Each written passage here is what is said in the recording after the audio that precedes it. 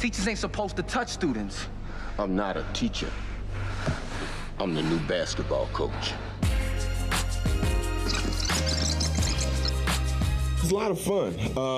That energy is something that I don't have a lot because I don't work with a lot of youngsters, and they're kind of all over the place. And being, I guess, the star of the movie, sometimes it was my responsibility to kind of rein them in and make sure that we were doing the job we needed to do, along with, you know, having a good time while we did it. And hopefully I taught them that it's possible to have a whole lot of fun and get the job done at the same time.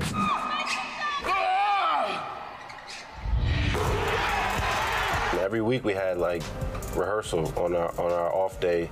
We had to come in and do rehearsal, so we were always prepared. 16 hours of stop and go. Every time they say action, it's full speed, flat out, like the first time you ever do it.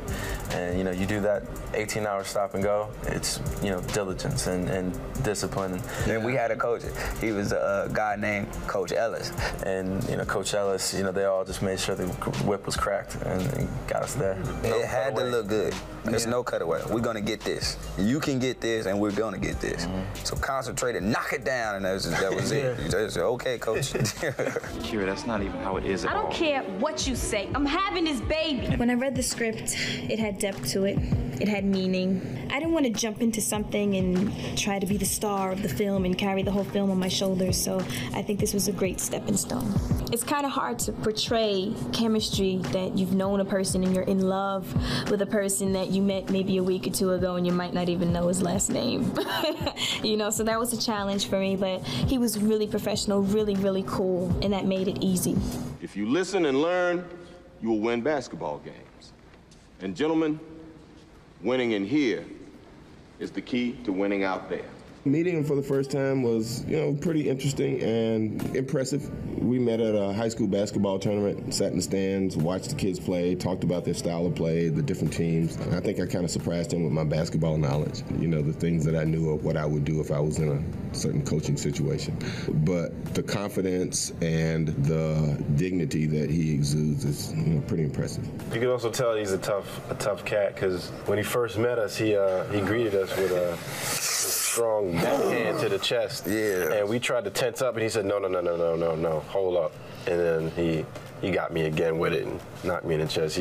He's obviously a tough dude. Fellas, don't make me commit homicide. I said suicide. Put your hand on the line. Put your hand on the line. Coach Carter, he also played before so he knew what a suicide was. So he knew how to motivate you. He knew how to punish you if you did something wrong. And when you hear suicide, just think of the word. Suicide. You about to kill yourself. How many can we do? As many as it took to either get the shot or to play. You know, for these kids, they did it for, you know, however many it took to, you know, to just be on the court. To earn the right to be on the team and receive a jersey. It's just funny, dog, because Junior, man, I mean, you thought it was bad. All us knew your dumb ass was failing science. Now the whole world about to know your dumb ass failing science. Oh, man. We met the original team, so he was right. That's how I got hired. He said, you remind me so much of my son. You're going to play my son.